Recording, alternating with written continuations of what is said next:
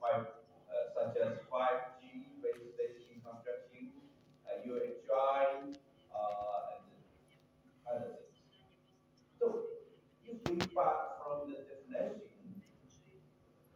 we find it a little complex. Yeah. So, but what is the real? What's the key point to separate the old or traditional infrastructure from the new infrastructure? So, in my opinion, the criteria for separating old and new is not just based on the criteria of time. It's not the time. It's in the past or the future. Or no, it's overlap. Yeah, the old and new means what kind of society the infrastructure will support. The old infrastructure supports the old style of society, but the new infrastructure will support our new society in the future. So what's the new society? New society is basically based of go well with the digital technologies. Yeah. So I would like to suggest several differences for you about the just a moment, this is broken.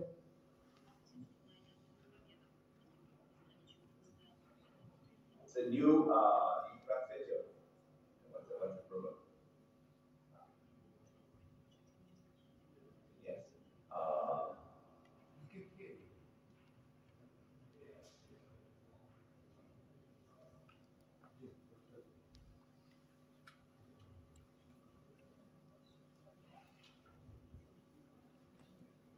Maybe it doesn't matter. I can just issue some ideas. Maybe without the video, we're not sure. Yeah.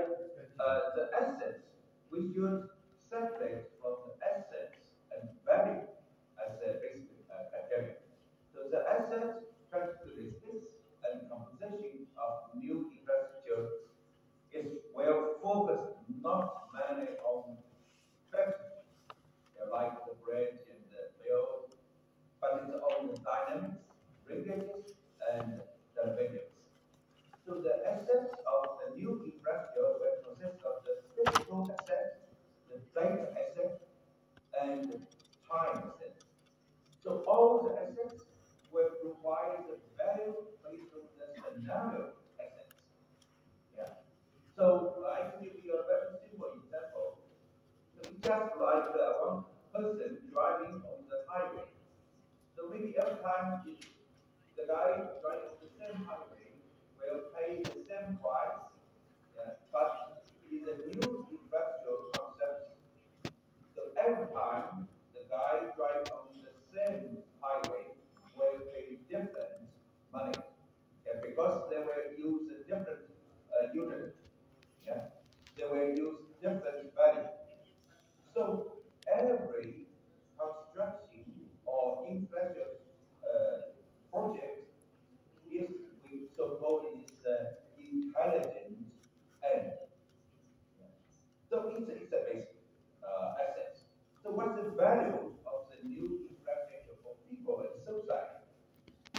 Yeah, the focus is not merely on the convenience, accessibility, and the standardization, okay, like the traditional way. But it will be more of innovation, value added, and the uniqueness. So everyone uses the same infrastructure based on their personalized usage. And they will contribute their value to the infrastructure. It's not just use the infrastructure, they will contribute to the infrastructure. So it's a kind of value stacking to develop an innovation economy. So it's a quite different. So without the digital technology and without digital management, it is almost impossible to make so-called new infrastructure projects realized as we expect. Yeah. So the essence of new infrastructure projects actually is a middleweight. So what is the project? Project is get something new done. It is based on our traditional definition. But in future, projects are middleweight to transform from one operation to the other operation. So new infrastructure construction project is constantly iterative and dynamic, in which projects are more flexible and agile. So it can only be realized with digital technology and management. So we should consider what's the basic or fundamental characteristic of the projects in the future, in the digital world. It's the first point. Yeah, the second point is about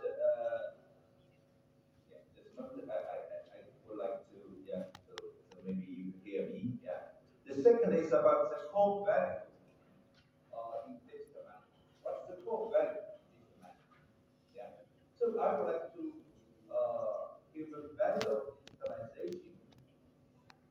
It is not mainly on improving efficiency and reducing labor costs.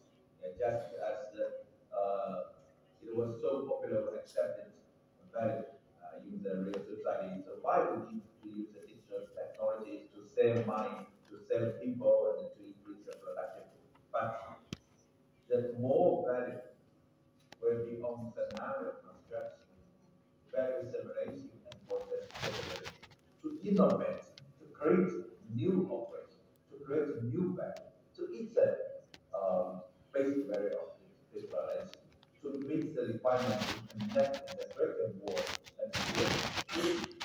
So if we want to make our digital management system in projects or in other organizations, so we should go backward from the future to present. From the further the future operating system to present construction. So it's a backward way. So the challenges for digital management for the new infrastructure projects, here I list two processes. One is the digital training process. Yeah. So without the digital training process, we will never be able to talk about the digital management. The digital management is a digital society, digital world. So we should shift from the real world to digital world, to the virtual world. So it's a first process. And second is from the digital world to back to the real world. So from the real world to the digital world, and from the digital world to back to the real world. So it's a two iterative process for digital management. And they have two purposes for digital management. Above is a two process. So now it's a two purpose for digital management. So one is to increase the public awareness. So in the digital society for the new infrastructure, the infrastructure itself will become more and more frequent for the user. But the structure, such as the agency on the infrastructure, will provide some better value for the users. Yeah, so one is a non-profit, the other is a profit. So we should keep the balance, not like the and to satisfy the two kinds of things. One is